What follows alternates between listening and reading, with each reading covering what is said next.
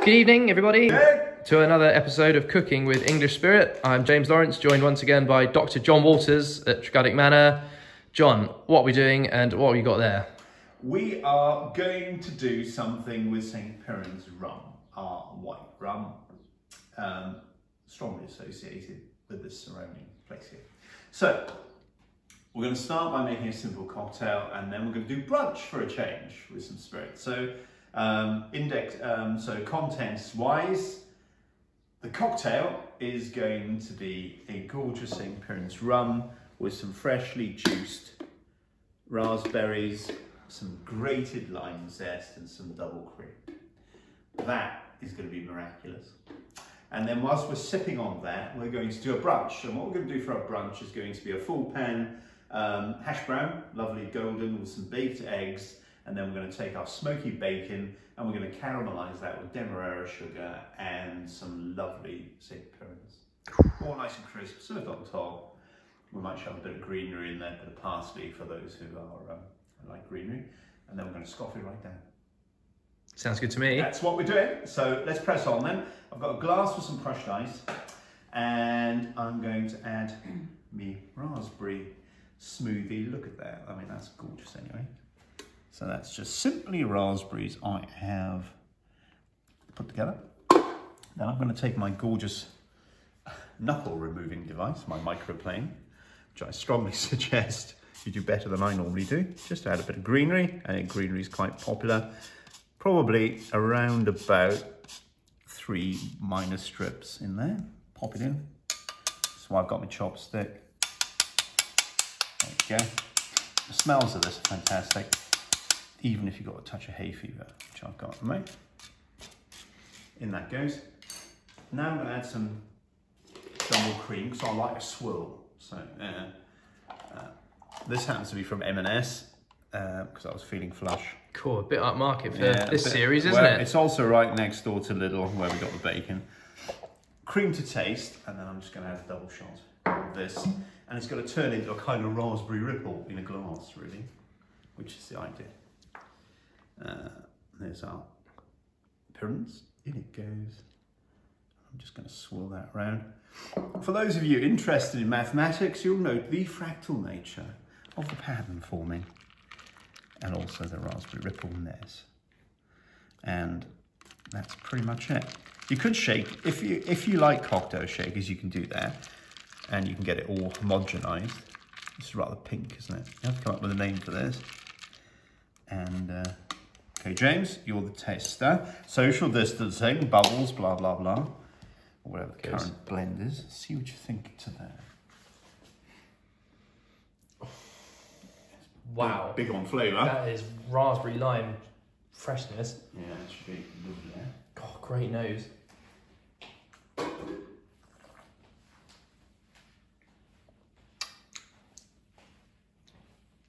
That's delicious. Nice and fresh, light, summery. God, that is raspberry ripple with lime with a great base.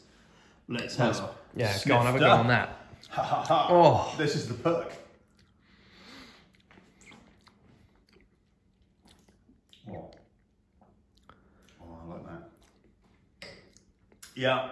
Yeah. We'll have a fight over that. Well, that worked well, didn't it? Yeah. Okie doke. We should put that to one side and back in a tick once I've assembled what we need.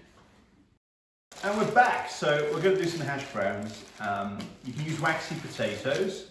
Waxy's best for hash browns because if you haven't done hash browns at home, you know, one of the things to try and avoid is lots of water in the spuds. Waxy spuds tend to be less watery, and therefore you don't have to do so much squeezing, because what you want is deep caramelization of these things, so they're golden brown, lots of flavour. So you're going to try and take the water out. Now, when we say waxy, what potatoes are you using here?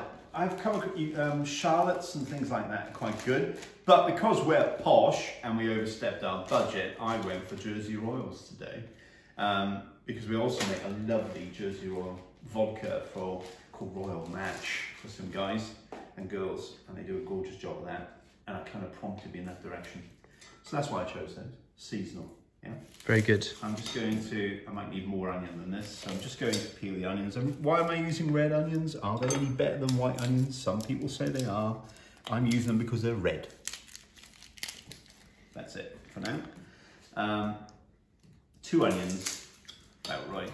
This is all down to how much onion you like. Now, if you don't like onions, don't use them. If you like chives, add some chives. Just peeling them to get rid of what we need. So you see they're rather nice, aren't they? There they are. So, quite pretty. And the challenge here is to grate. So we're going to grate, mix, and then we're going to squeeze to get most of the water out. Then we're going to fry until golden in our pan, flip over, and then once all that's done, we're going to bake a couple of eggs on top of it. It's going to take about 6 minutes while we start caramelizing apples and, the smoky bacon. So with these, I can't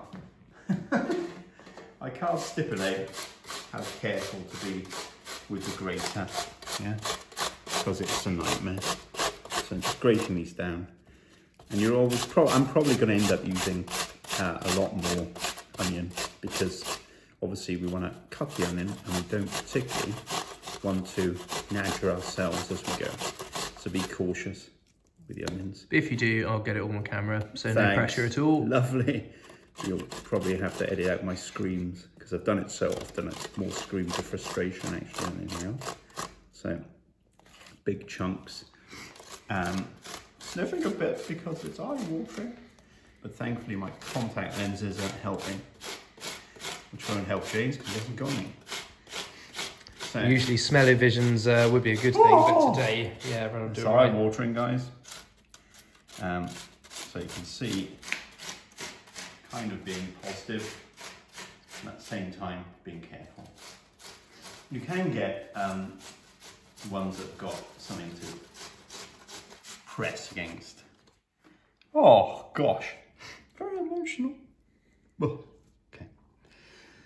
So, the spuds, probably a bit easier, and they are a bit easier. A lot easier actually. So, just going to get these till I've got enough. Again, quite nice. You might want to cut a bit of this out, James, don't you? So, I could get something to press on that, make it easier, but just going to lose a bit of spud as we go. Obviously, if you had a nice big spud, like a Charlotte, a bit quicker process and less risk. The ultimate skill is not to not look. So, excuse me while I focus on this spud. Have it back. So, around about 900 years later, we've done all of our grating, and oddly enough, I have all my digits as intact as when I set out. So that's all quite nice, but it's going to have a lot of juice in it. So what I recommend, just get rid of that, is to press that juice out as much as you can. Which you can do by just grinding with your hands, whatever you like. But I'm going to put it in, I've got it in a sieve here, and all I'm going to do is basically just kind of press as much of that as I can through to get as much liquid out. Yeah. And this is going to make for better caramelized product. See the juice coming out there? As much out as you can, with obviously not losing as much. It's coming out a lot there.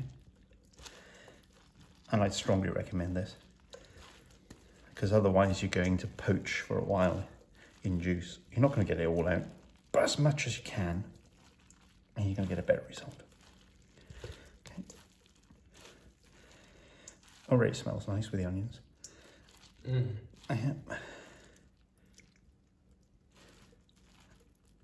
it one last push.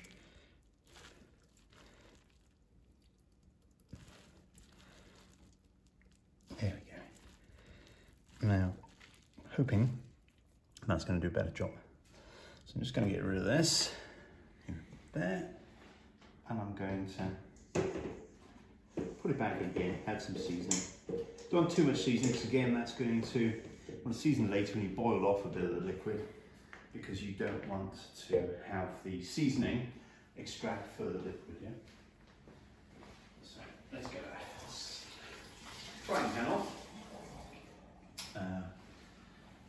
Again, you want, remember last week we talked, or we've always talked about different oils for different occasions. The potatoes are going to caramelize at 180 degrees as they would in a chip fryer. And you kind of want an oil that isn't going to fall apart before that. So you could use blended olive oils as opposed to extra virgin. Or in this case, we're using a great, really good British rapeseed oil. Similarly so, sunflower oil will do the two. Those are kind of my favorites. So we're going to get this reasonably hot.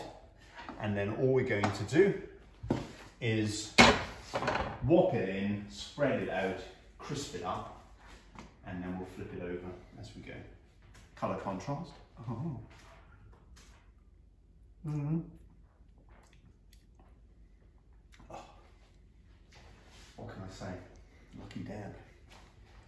Okay, I'm just going to put my product in here and make sure I've got my onions reasonably distributed.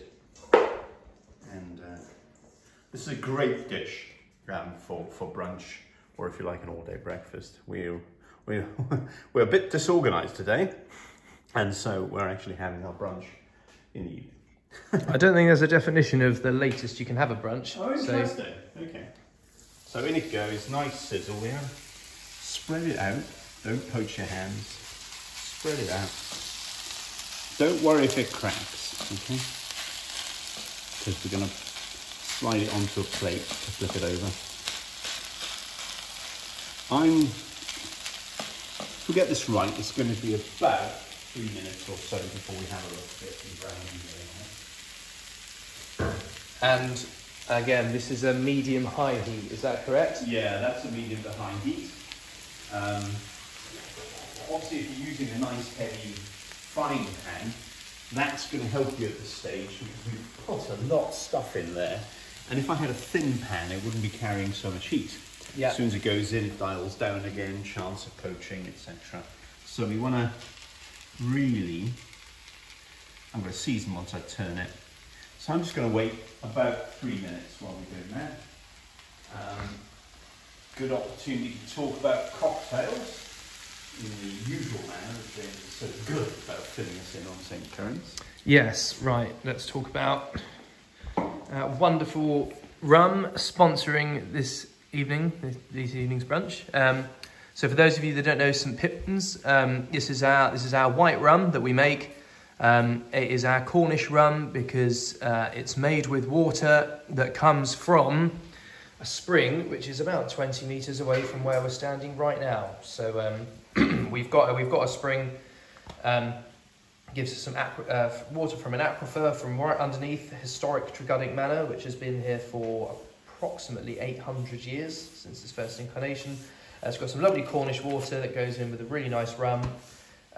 People often say to us that they don't like white rum, and for good reason, because they usually stop at Bacardi and the other kind of stuff you can get in the supermarket, which is great if that's your sort of thing. But when you get one like this, which is distilled as usual from pure molasses, this is triple distilled, which means it goes into one of our small copper pots, goes 3 times around.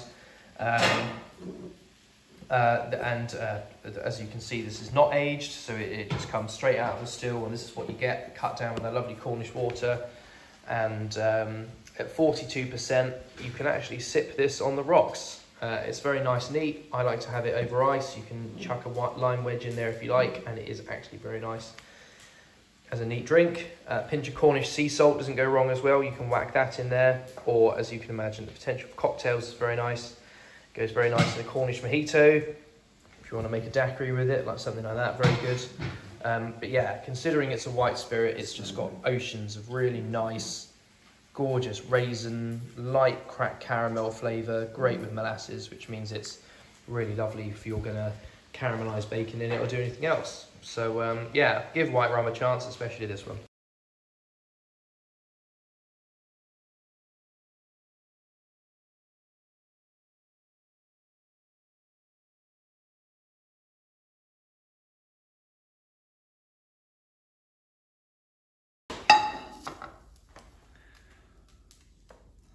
So you can do that. So we've, so this is side one of our product, and we've just literally put a plate on and turned it over as you would normally at home. And now I'm gonna hopefully slide it back in, unlikely at one piece because I'm not good at that. And then we're gonna cook again for a short period, and then we're gonna put our eggs in. So let's just see how. Et voila, there you go. So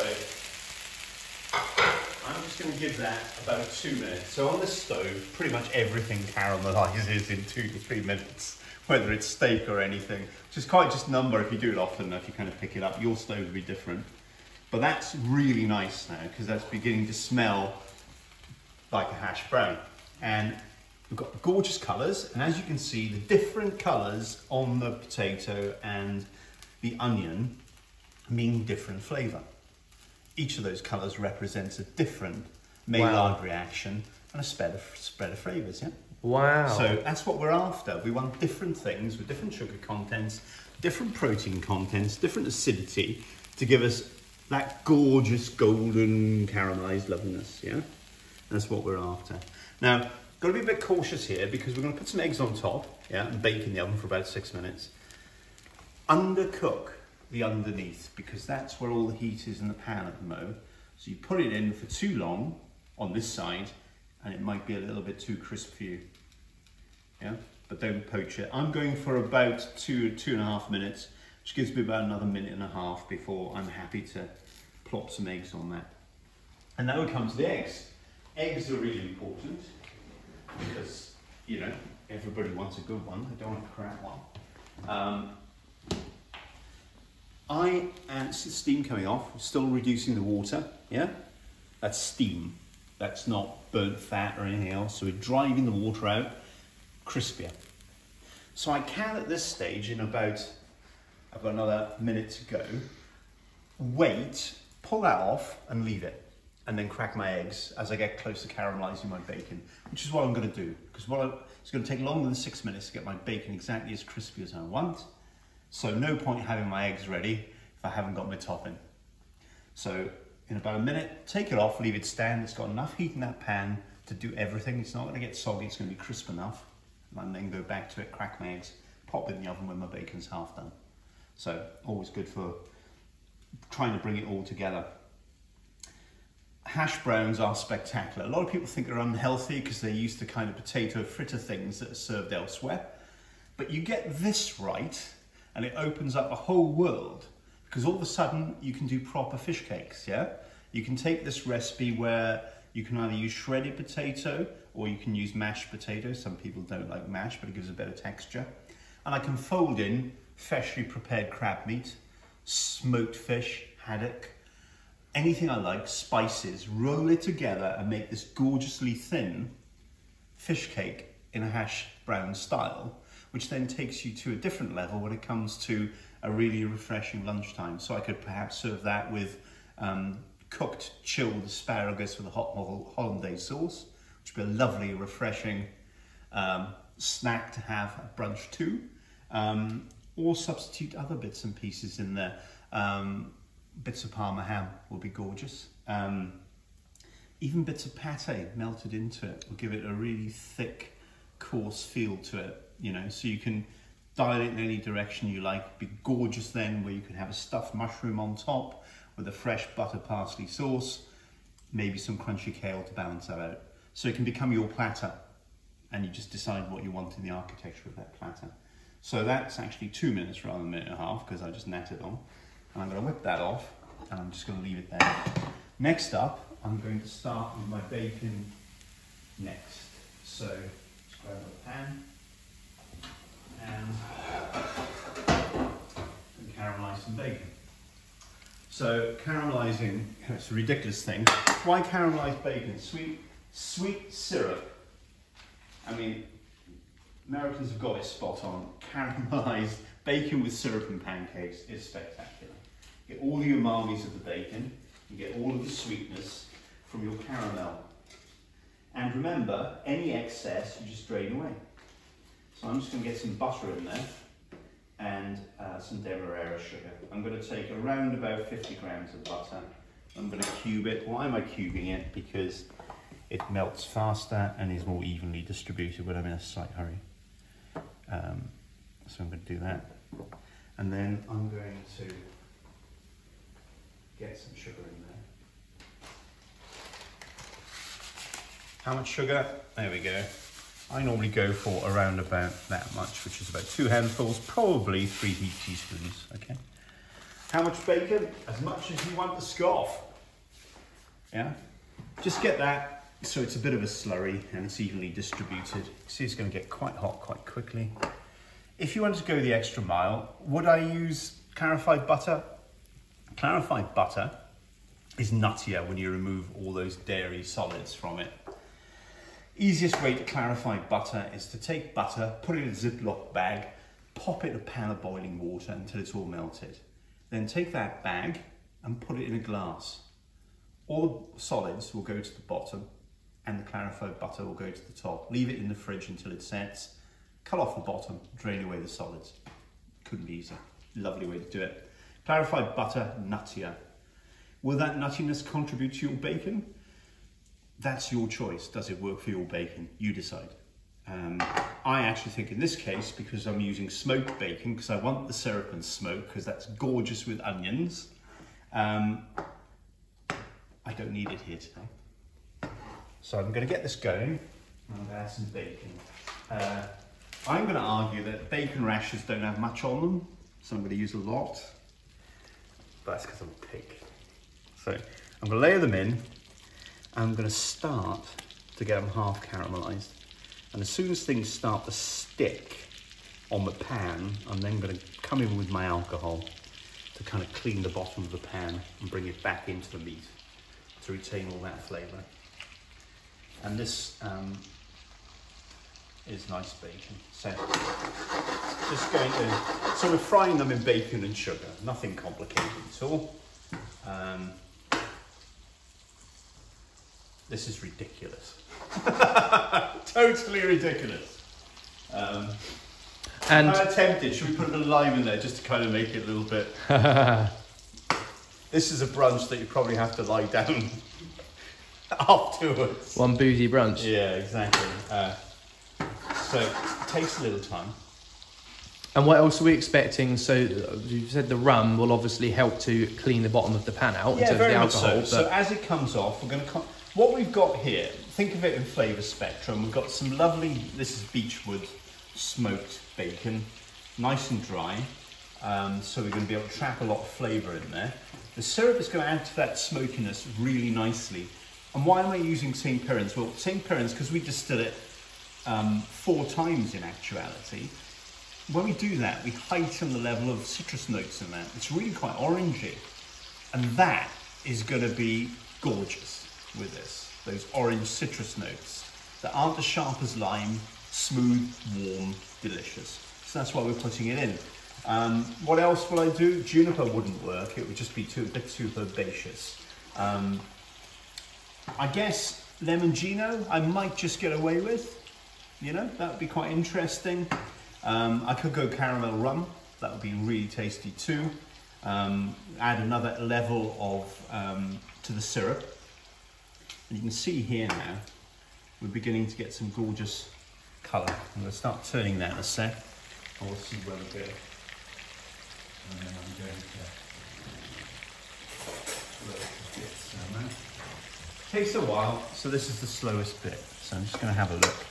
Make sure I'm going to start to get some lovely colour on that bacon. Yeah. And we're going to, this is going to end up dark molasses. You know, it's going to be seriously brown, crispy, but not falling, shattering as if it was charred. Because that's the problem with, I find, with rashers, is that they become a bit too brittle. So we want to render off all this fat. And then we're going to bring that flavour back in the fat to coat it lightly with the alcohol. Using it to emulsify the fat, that will be taken off. Sure. Yeah? So you can see, as the temperature rises, that caramel is getting darker and darker and darker. Losing a bit of sweetness, but but that's okay because we've still got quite a lot of residual sweetness in there. I mean, come on. I actually think if I wanted to go super healthy, I would take that and I would take a grilled fresh mackerel and some lovely chopped parsley and chives, melted butter, bit of sour cream, drizzle that over for a low carb style breakfast, or possibly just toasted or deep fried or fried sourdough to give it a crunch underneath. Wow. So, you know, at every stage your mind probably wanders, what else could I be doing with this bacon right now is what's passing through my head, apart from putting it in my belly. And I'm kind of thinking, actually that would go really well with mackerel, because we smoke mackerel, you know, so we're taking that smoked element of the bacon and applying it. And fresh mackerel, if you've not had it, go and get some. And as we're in Cornwall or anywhere near the seaside, the flavours are so subtle. It's not at all fishy, it's light, it's delicate, the texture's great. And that goes really well.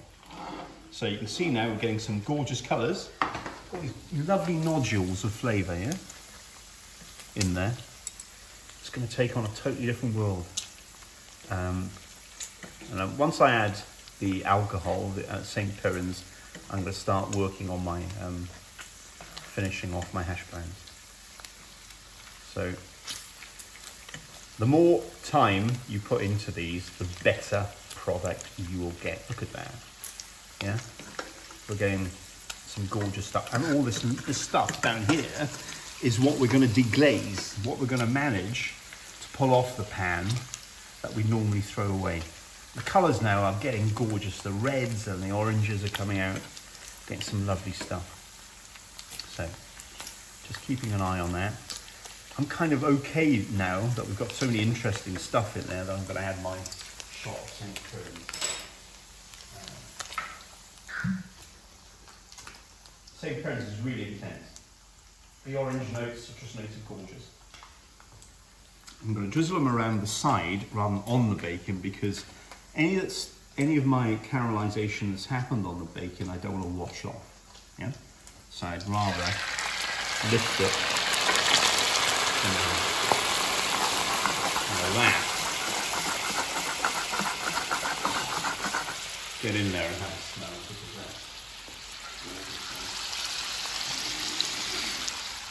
Wow. Oh my God. Ooh. So that sound and smell, just, it's intense. You can see how we've heightened that caramelisation. Really dark bacon notes coming out now. Yeah. On the side here, gorgeous. That smells like beating the Americans at their own game. Well, that smells really We don't want to be saying that. You'll be buying a Huawei phone next.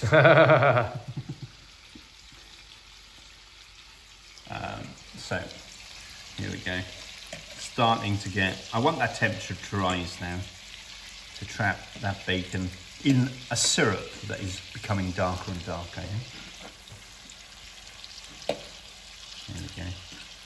And then we're just going to crisp up the fat, which is still going to take about 6 minutes. So this is a pretty good time now to look at possibly putting our eggs together.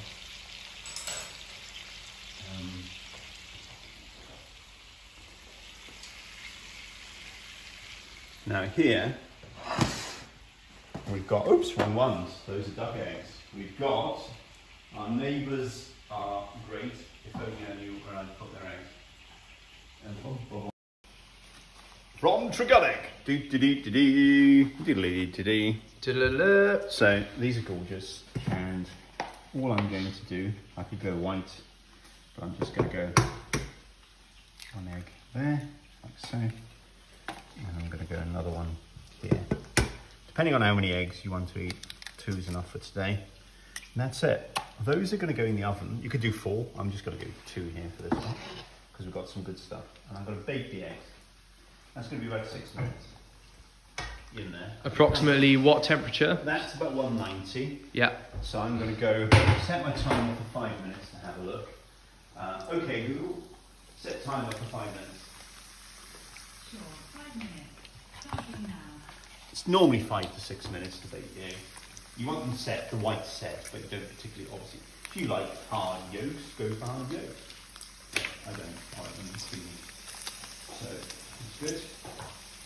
And now we're just focusing. This is taken on. Look at this. I mean, the colours here. This is seriously gorgeous. Look at it. We haven't burnt anything. You know, we've got. Look at that. This is a seriously gorgeous rasher. Yeah. That's what it's all about, right? We've just got to enjoy it. Look at that. Now, remember, we've got a bit of latent heat here, so when we take them off, they're still going to cook. So we don't want them to become shards. So I'm probably going to take this off the heat now, and I'm going to lift them up a bit and leave them drain the touche, because I don't want them to go to total ness. So I can do that comfortably by just lifting all that up so they drain the touche. And then I can put that, if I'm sensible, on something. Something like that. Yeah, it's a bit hot. Move that up a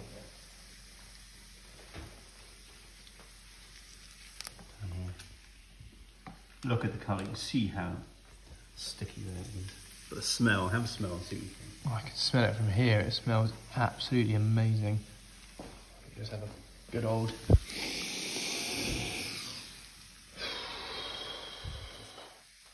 That is buttery, smoky. Delight. Delight. Oh my God, look at that.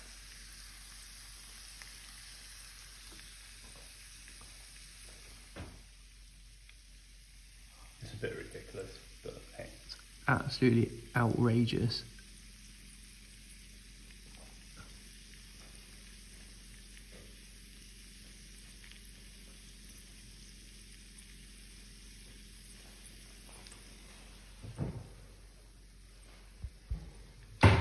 So good. Brunch, for God's sake. That's meant to be a naff thing and a calf. So it's really, I think these are gorgeous. I mean, we'll get some fresh parsley and things just to adorn it. But you can see here how gorgeous this concoction is. And you've then got this bacon fat and syrup. And you can go on to use that. You know, if you're doing a kind of pan jus or something like that, something just cooked in the pan with maybe you've done some fried off some chicken breast or whatnot, put it back in, glaze the chicken with it, give it a really nice lift. You know, don't have endless stocks of things and whatever, but if you're planning something like that tomorrow, that'd be great on ribs. You know, if you're going to make a nice spicy rack of ribs, glazing it with that is a great way to start that process. Maybe with some star anise, a bit of chili, some local honey, whatever else. So nothing wasted, and you've made a really good something else here too that you can take away. Obviously with those rum components as well. Sure. Wow. So let's have a shifting. There we are with this. Oh yeah. Oh.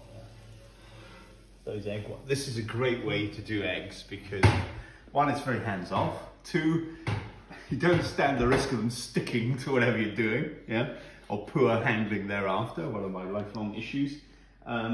It's going to be on what you're serving. Yeah. Simple. Slice down the minute, put it onto your plate, and then garnish with your bacon.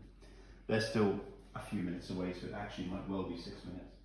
So, in the meantime, James, revisit your beautiful cocktail.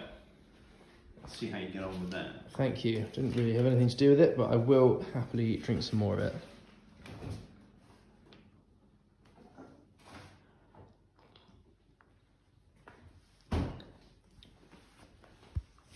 So we're going, you said we're going to go for some parsley to garnish, so we get some green in there somehow. Yeah, we just got some parsley over here, and we'll just take a few bits of that, just to, because parsley and eggs is a classic, really.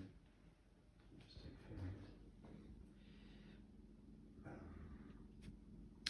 And if someone were to use back bacon instead of streaky bacon, okay, would... stop. would you say that any difference in the method, or? You've got lower fat content, so it's going to take you a bit longer, so just be aware of that. Sure. Entirely your choice, you might go for smoked bacon, you know, you've got different preferences.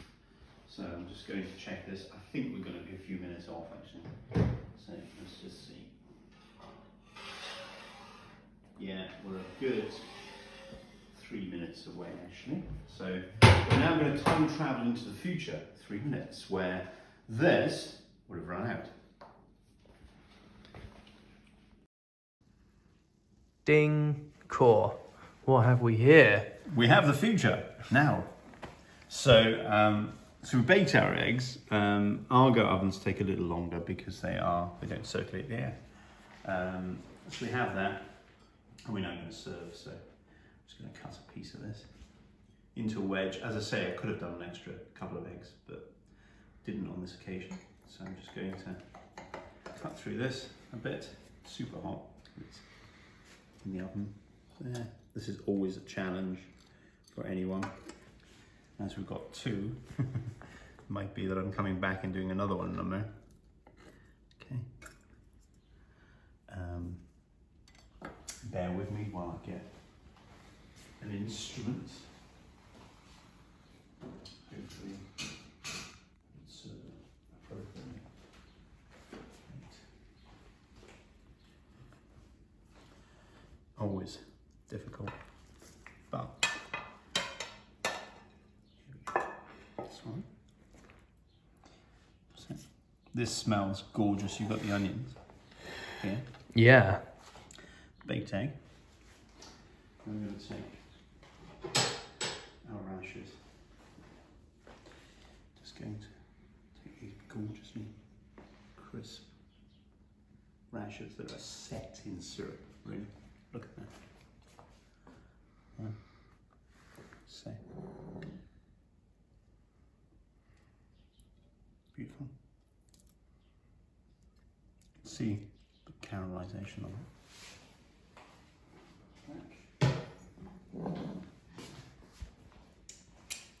And then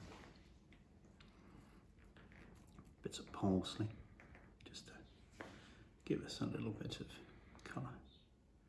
There you go. That's baked egg, bacon caramelised with St. Piran's rum, a little crack of black pepper, just a finesse, and a touch of salt over it. Perfect. Okay, James, you know what you've got to do next. Right then, if I must, not that I've been thinking about nothing else. Just get your knife.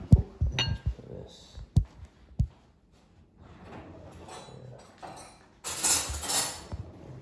One more look. There we go.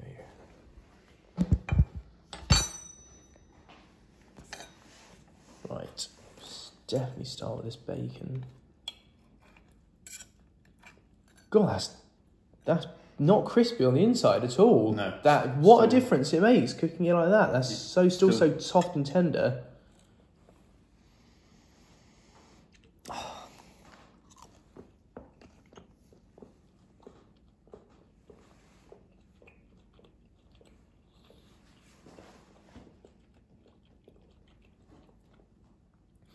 That is amazing.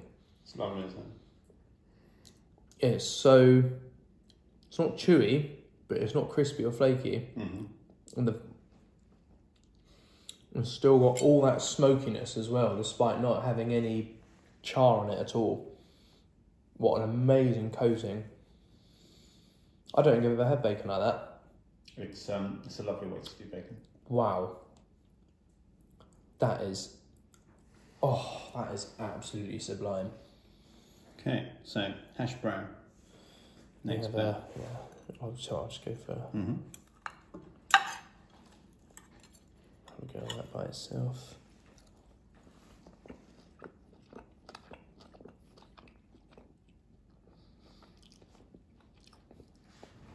So it's such a difference to a freezer hash brown. Mm-hmm. God, I haven't had a hash brown like that in a while. That's really gorgeous. The onion really picks it up. But it's yeah, not too much fat in there. There's a nice clean taste to that. Mm-hmm. That's not stodgy at all, but try some of those together. Let's get a bit of that egg white in there as well.